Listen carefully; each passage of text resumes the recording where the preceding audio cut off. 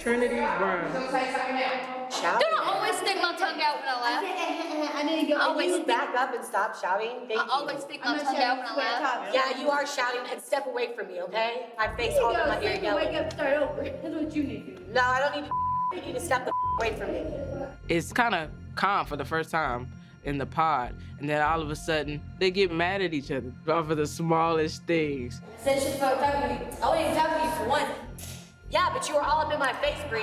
Yasmin is just getting agitated with Brianna because she's constantly talking. I mean, she's more boisterous, so she's an easy target. You got problems. You got problems.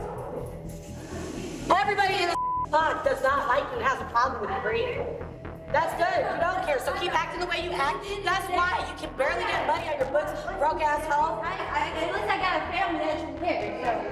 At least I got that. Family that actually cares. Yeah, my family actually does care. One thing, Mom, put your little ass on your head. Shut up. No, you shut up. You always running your mouth. Either fight or shut the up, bitch. I'm not talking to you.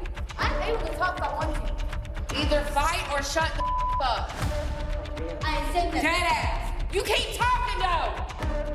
Why do you keep talking? Why do you keep talking? Why do you keep talking? Why do you keep talking?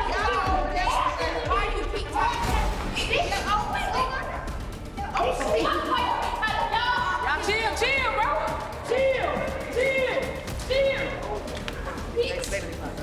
Y'all chill, bro.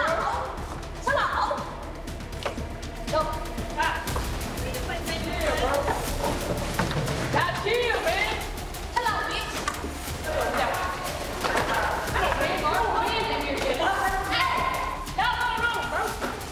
Hey, Trinity.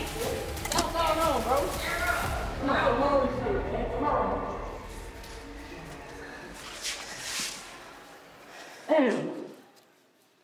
It started between Yasmin and Bree, and we ended up separating Selena and Bree. It just didn't make any sense to me. I can't believe that situation escalated that bad. It saddens me. That ain't necessary, bro. I just don't like to see that. People can really get hurt. I can't even say them wanting to physically hurt each other is real, because it went from a push to almost just grappling and wrestling. There was no real strong physicality to hurt someone. You know, again, trying to make a statement for what? To who? You know, what does it mean? What does it prove when you can risk spending more time in jail where nobody wants to be? I don't feel like I'm in jail. I feel like I'm in an insane asylum. The groundbreaking experiment returns for the first time ever with 7 former inmates.